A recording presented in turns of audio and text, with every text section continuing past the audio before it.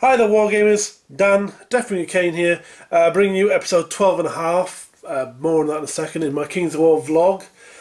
This time it's we're centred on the basing tube, multi-basing tutorial for how to make the bases. The reason it's a 12 and a half is because I filmed this kind of bit a bit in advance, because obviously when I buy stuff, going a bit crazy at conventions and stuff like that, I amass a lot of stuff, more than one to put sensibly into an episode for you guys. So I split them up into filmable chunks and then build one couple of units at a time, then start the process again. But so this is a slot in after episode 12. Obviously I've already filmed the start of a few others, but that's something for a future thing. So this is a basing tutorial. Now I've got all that babbling out of the way. This is what I use to make my bases. We've got some 2mm MDF sheets. Now hindsight, if I've started this afresh and if it wasn't for me already having a load of these bases, I would recommend going for the 3.2mm. If you're doing what I'm doing, if you're just going for like a basic sand, it probably wouldn't need it. But I am experiencing a teeny amount of warpage. But that's just how I'm doing it probably. But take from this tutorial what you will do, guys. So we've got the bases. We've got a stick or something to spread your grey pumice around, which is what the main texture is. We've got some air drying clay. This just happens to be DAS, and we've got a primer can just to prime the bases. Now, more on that in a second. So let's get all this. I'm going to clear all this stuff out of the way, and we'll start the tutorial. Oh, sorry. And before I do that, this is more maybe for Fabian Basland, one of the people who commented on episode 10, asking how I did my bases. So here you go. So on to the actual tutorial. Back in a second, guys. Right, guys. The step one is to prime this base on both sides with aerosol primer, such as this one from Harford's. That sounds very empty. Okay guys, back in a second, because I'm sure by now you all know how to use aerosol primer, so back in a second when I've done that. Welcome back, guys. As you can see, I've primed the base quite, well, it's reasonably thickly. I've got making sure to get the sides, because that's mainly where the moisture will get into, will make it warp. So what we're going to do, quite simple, we've tear a bit of modelling putty off. This is probably a bit too much, so we'll just get a little ball, and we're just going to start building up the base. Now obviously it's really rough at the moment, so let's see if we can get a better angle for you guys. Well, basically let's do it this way. So I'll try to get this in, keep this in shot as much as I can, guys. So we get another little bump there. Basically just keep adding bits on all the way around the base till you've covered as much of the base as you want to, and then we're gonna use our fingers to blend it into. Now you don't have to wear gloves, but I'm just being a bit of a pansy, so I don't have to wash my hands. So another little small blob there. So already it's starting to look a bit undulated and stuff like that, uneven.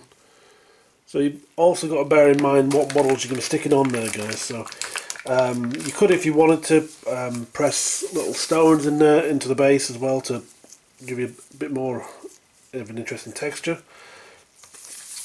I find it makes it hard for just the way I do it. If you say you were doing this and then painting the models on the actual base, then it wouldn't be such an issue. But I tend to paint my models like such, and then we'll paint the base separately. So then once this is finished, drill through the base and basically insert the guy onto the base. So I need to be able to place him, and obviously drilling through little stones that maybe there is a bit more challenging than I'd like.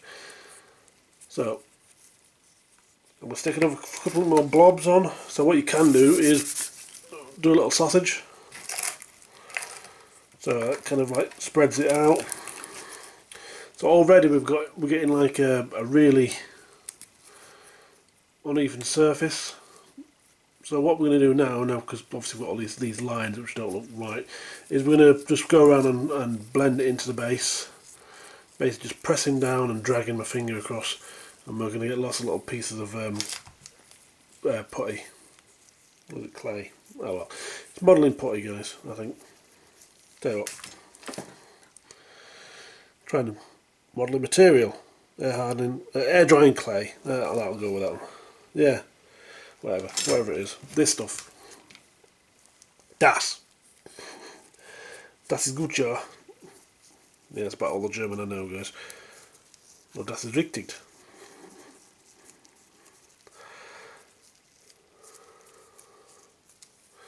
So once we've gone round there, it doesn't have to be too perfect, guys, because remember I am going to go over this with grey pumice as well.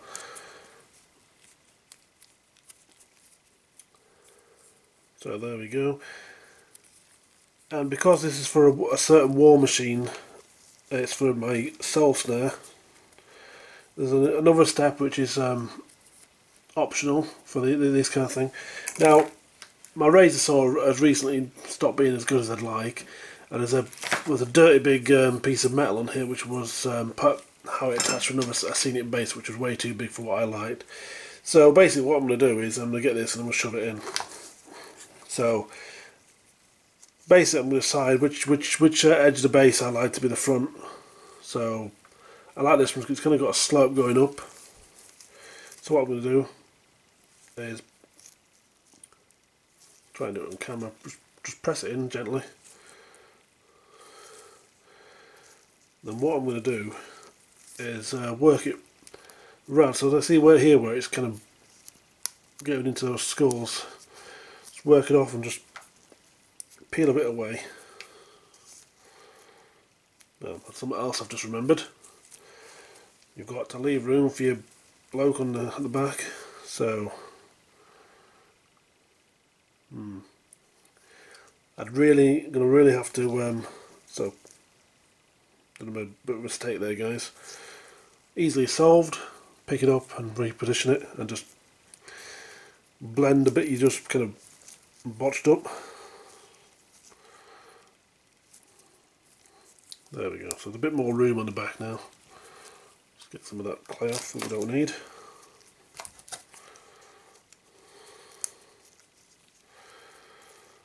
Now you may say that all the little bumps and stuff I put into it is a bit wasted, but it's just because of the purpose of this base. That's all for me. That's the only reason I did that. Any other normal base I would have left the bumps and stuff. Won't be sticking a big model in the middle of it. So there was a little gap there, so I just pushed it up so it's filled. So try not to leave any big gaps for these things like this. So try not so I don't obscure too much of the details of these skulls.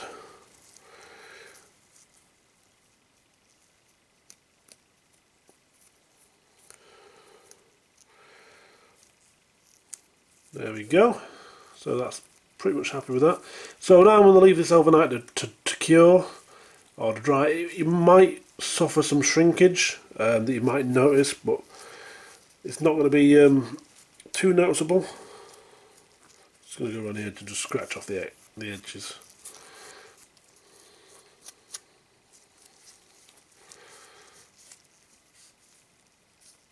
There we go. And don't worry about little bits like that. Because the texture we're putting on will cover all them up. There you go. So zoom in there and we'll show it off. Quick little show this model. Okay guys, back in a bit once that's all dried. Another thing I thought I'd add, guys, just before we carry on to the next bit with the dried off, you can also work into model like this where you can hide your base away. So see this little bit here, you just work a bit of clay around there.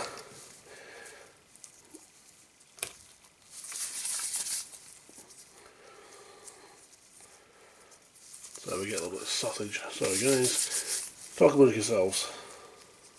It's a bit harder when it's between legs or something like that, so just like that guys. Same principle, just build it up. And I'm just going to zoom out so.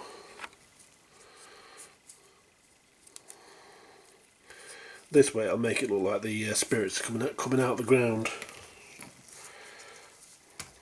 I mean, this one you can go to town on. I can go to town because the model's already on the base. So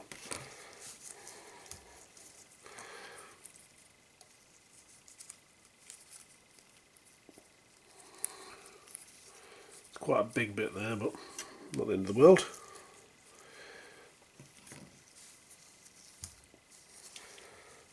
So I'm going to get a small bit to go into this gap here.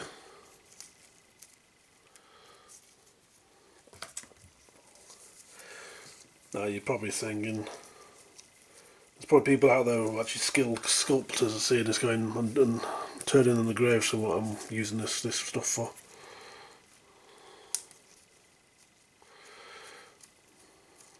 I'm not saying that all skilled artists are dead, but you know what I mean. I really shouldn't talk when I'm doing nothing. Okay guys, I'm going to finish this off. You know what, you get the idea. Right guys, after that's dried, should look a bit like this. This one's not probably the best example I ever did, but let's move a bit closer. I'll be trying to have some focus. There's a slight undulation there, so it's not quite a flat ground there. So what we're going to do now, it's a bit hard to see on there, is we're going to turn that into even more texture. And also a better example probably is this one here.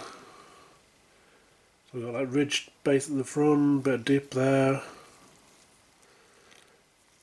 More on this model later guys, you'll see it in the next episode. Right guys, so next step, grey pumice. Very simple to use. Get yourself a stick or something, or even your finger if you really want to. Get some on your device or your prodder and just have at it. There's no hard and fast way of doing this. There probably is, not knowing my luck, and there's probably people shouting, "Oh, that's not how you use that," and I'm doing it off the camera, and you can't. Chose a really bad colour to do it, didn't I, guys? So basically, what we're going to do is we're going to cover all the clay.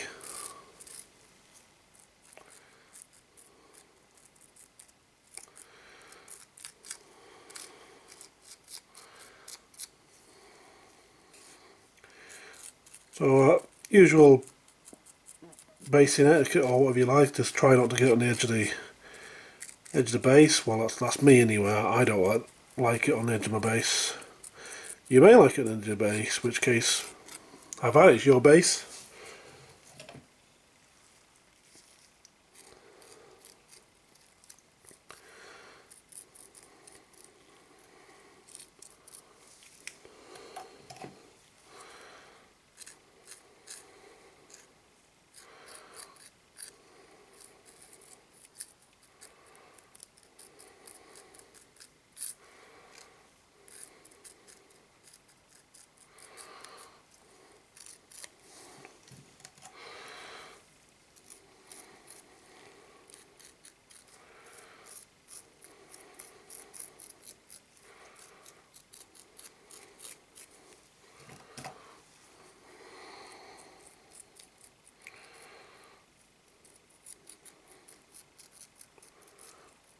There we go guys, so you got it all on, or covering all the clay or the edge of the base if you want to. So what I like to do is, because if I don't like the edge of the base, just go around with this flat edge and make sure there isn't any end of the sides. You can scrape it off later if once it's dry, but it's easy to get off when it's wet. So another thing I like to do is just to try and make it look like it hasn't been put on by a spatula and it isn't butter on a slice of toast. So I'll just go around with just basically touching it. Yeah, that's the best way of describing it. Just hitting it, tapping it on the pumice. It kind of pulls it up in certain areas. Just go around the base doing that.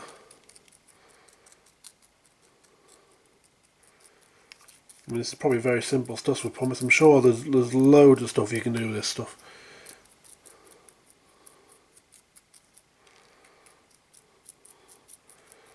Now, having said that, you're going around this, you may have actually pushed onto some of the side, so just scrape the edge again.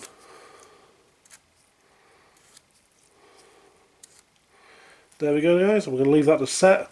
Couple of hours to do it, but I'd like to leave it overnight. That's me. So, guys, I'm going to let that set, and I'll be back in a second once it's set to show the next bit. Hi there, guys. After the grey pumice is dried, next thing we're doing is I've just scraped around the edges just to make sure any stubborn bits that were got around the edge are no longer there. That's not really the next step, but that's just something I've done off camera. Next, I'm going to go around the over the grey pumice with some watered down PVA. Now it's about, I use a big tub of it. I've made up like loads and like mixed 50-50 PVA to water. This is just probably an unnecessary step, but I do it just out of habit, I suppose. So we're just going to go around the base and do that. It's going to just give it an extra bit of strength when I come to dry brush it later. So I'm sure you're all able to do that. Nice slapdash. Almost done, and there we go, done. So let that dry again, probably overnight or a few hours to let it dry. And obviously we'll get some, just rub your finger around the outside to get rid of any stupid amount of excess and just let it dry. And then we'll be on to the next step. We're going to prime it and then we'll be painting it.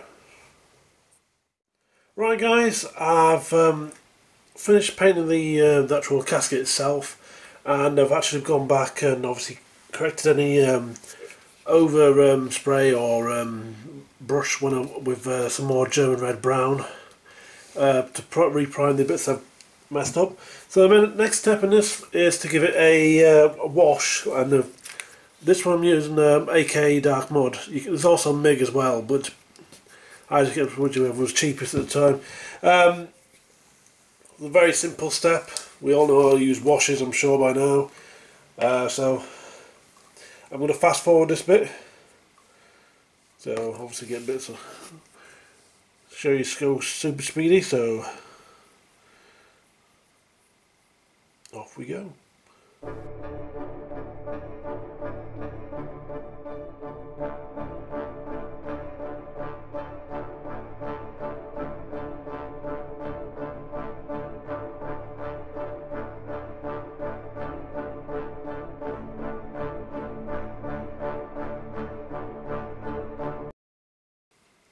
And there we go, guys, that's that done. Probably not the cheapest wash of all time, but just the way I do it. So I'm going to just go around and make sure I've got all the little granulated bits. Right, guys, I'm going to leave that to dry and we'll be back in a tick. Once that's dry, and we'll show you the next bit. Catch you in a second.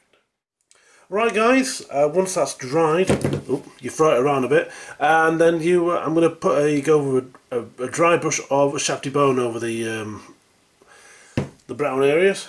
Well, I know that's technically brown as well, but you know what I mean. So I think you know how to dry brush, so cut this bit out.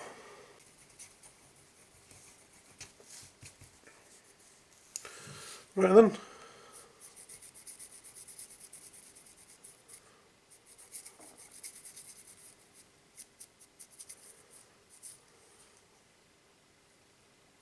What's going on there?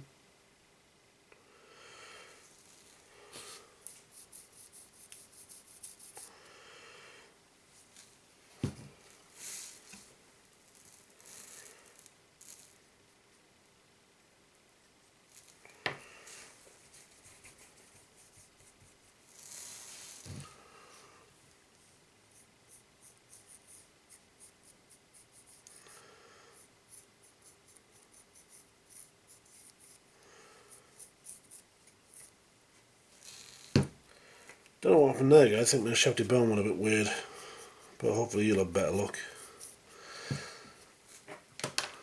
So next to bring it a bit further up, even though not technically needed now, I'd hit it with a layer of Screaming Skull, same again, dry brushed.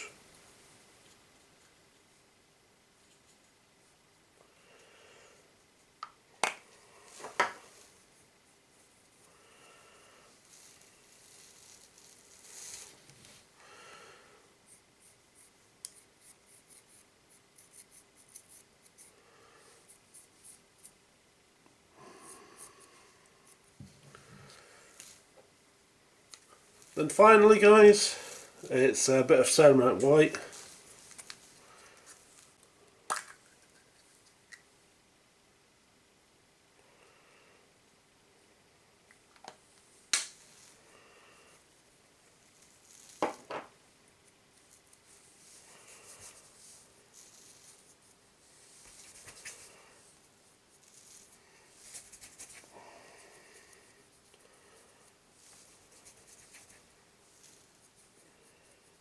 Right, very light dry brush this one.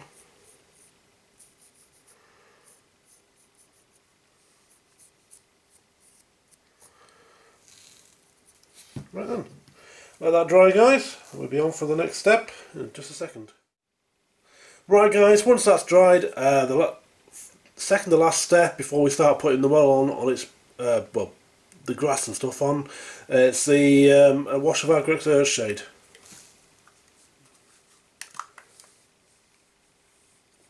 This not only helps add a bit of accent, it helps tone down my over enthusiastic dry brushing. Just slap it on there.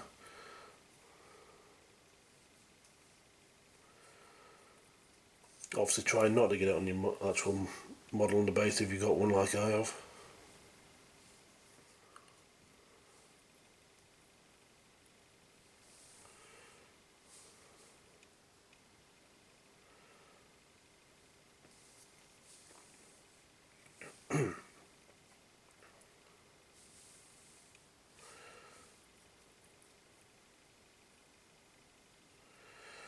There we go. We'll leave that to dry, and then we've got one last painting stage to do. Well, two technically, but you count it, painting the edge of the base. That's what I suppose you do, I suppose. Anyway, guys, back in a second. Right, guys, technically last painting step. We're going to finish it off with a little tiny, very light dry brush of, sorry, well I dropped things, Ceramic White. Very simple, you all know this person, but just very light.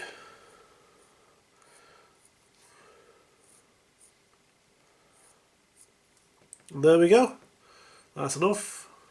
And lastly, we're just going to go around the edge with some more of that German brown primer that I used to start off with. Just how I finish my bases. You choose whatever colour takes your fancy, guys. I'm going to do it off camera because I'm sure you can all edge bases. Alright guys, back in a second with the next step. Right guys, next step is we're going to do some flock. This is my own flock I made quite a while ago. It's what I use for all my armies. First step is I'm going to dab a few patches here and there. No rhyme or reason to it. Occasional little tiny dab.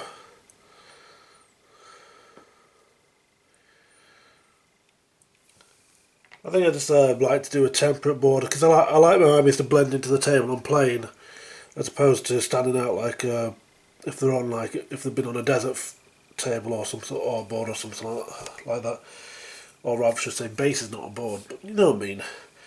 So I like it because your average board's a green temperate field, as it were, I'd say. There we go, that'll do. So let's not put the paintbrush in my mouth so I can actually hear me talking. So then I just, I'm a sprinkler guy, so I could have done this over the actual pot, but then you probably wouldn't have seen much. So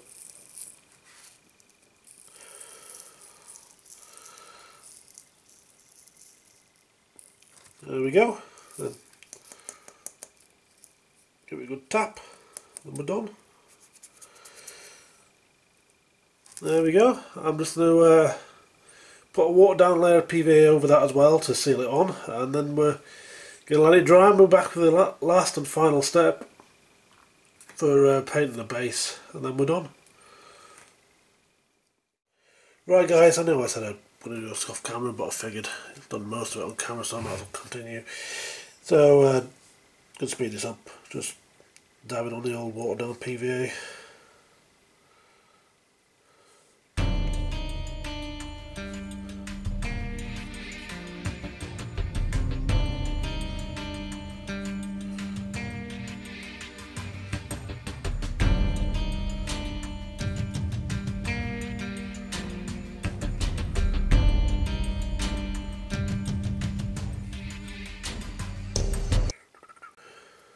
And there we're done. Gonna leave that overnight to dry, and then we're gonna put some started grass on it. Alright guys, back in a bit. Right guys, once that's sealed on and dried, I like to apply a little bit of started grass, and I don't like to basically I like to put a bit in the grassy areas I've already grassed up, and but not all of it obviously, so little patches here and there, some bigger than others like you normally do for other things, so don't take this as a definitive way of how to apply started grass, because this is probably a better way of saying just how not to do it. But I'm stuck in my ways, and I'm too tight-fisted to buy an applicator or whatever you call it.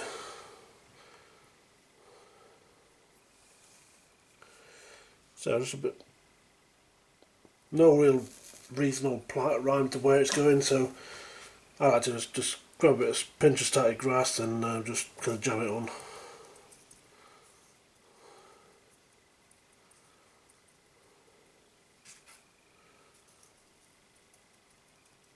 There we go, and then get rid of the excess by tapping, pull any bits I don't like off that seem like they're attached to each other rather than the thing, and a bit of bow.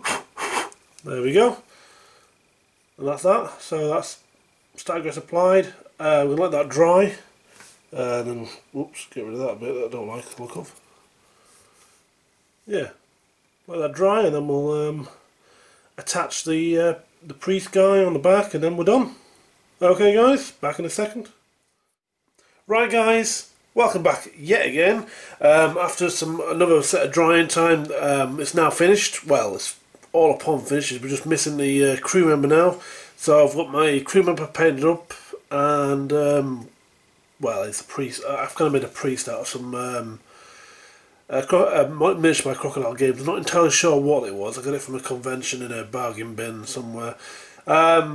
Anyway, that's not the point. So I've got my guy on his steel rod, which serves double purpose, and I've got the thing on the base. So we're going to drill into this through the actual modelling, put in stuff. So this time's come to take it off the sticky tack, or what we call it, the white tack, the blue tack, the grey tack, because it's now going to got paint on it. So also need to decork this fella, so best way to do it is I get my pliers, so I don't risk snapping the peg by pulling it out or doing something stupid. So need to decide whereabouts he's going to stand. Just let me get rid of that bit of crap off the pliers. So I've decided this is going to be the back, because there's little to no texture on the bottom part of the altar base there, where the rest of it's got all these skulls knocking around. So I figured that's the front, and the guy's going to stand behind and do it. So basically I'm just going to, you can't really see, but I've got the there we go, if I do that, there you go, that's better. Give me an idea where I'm going to drill. So I've got bear in mind he's got to be enough room for his foot to go down. So about there will be right, so do that. So it gives you that. I've eyeballed that. If you want, you can just press it down a bit to probably make a bit of an indent. And I've got my Tamiya drill, fantastic tool, and we're just going to drill in straight through. There we go. So simple as, best tool ever. I'm just going to get my knife just to clean the bottom up, because you get a little exit wound, as it were. So I'll just get rid of that. Now, next step just requires a bit of force, tiny bit, and we're just going to push the rod through the. There we go. Push it straight through, and we're going to do a dry fit. Now, already I've noticed a slight problem is that you can see the blooming wire. He's in a good position, but due to the angle of attack, as it were, it's not brilliant. So I'm going to try bending it. Well, that looks stupid. So what I'm going to do, guys, I'm just going to go somewhere else. We're going to go a bit further forward, because there's quite a bit of room. Oh, there we go, between the front of the back of the altar and his toes. So we can afford to go a bit further forward. Now, won't worry about the hole, because apart from if you really look really close up, it's not even focusing, so you can see that hole. But if I pull it away, you can barely see it. And plus, the models can probably sit partially over that if we do it in the right place. So I'm going to try again. Sorry, you can't see that, but just fill in the hole, guys. Same again. Clean the exit wound up.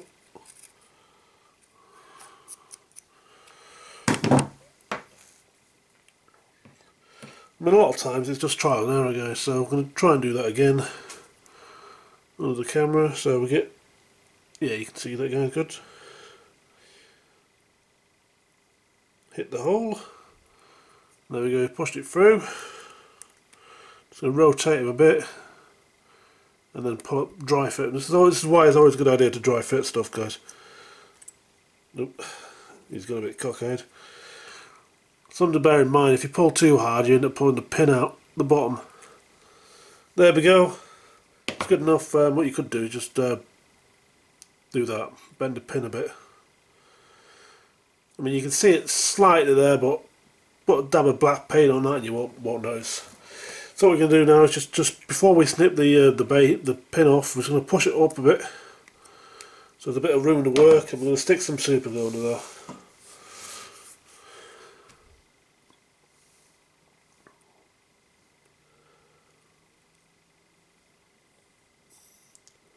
Riveting stuff, isn't it, guys?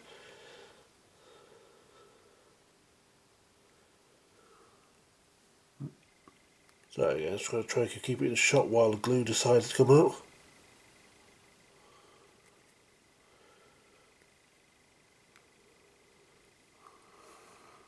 There we go, but I'm sure you can apply glue even though I'm not keeping this bit.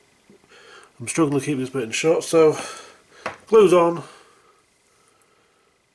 I'm just going to pull down. There we go.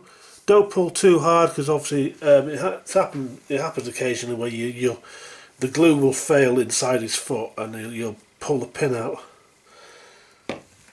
So that's nice and secure in there. We don't even need to really wait for the super glue to dry. We can just get our clippers.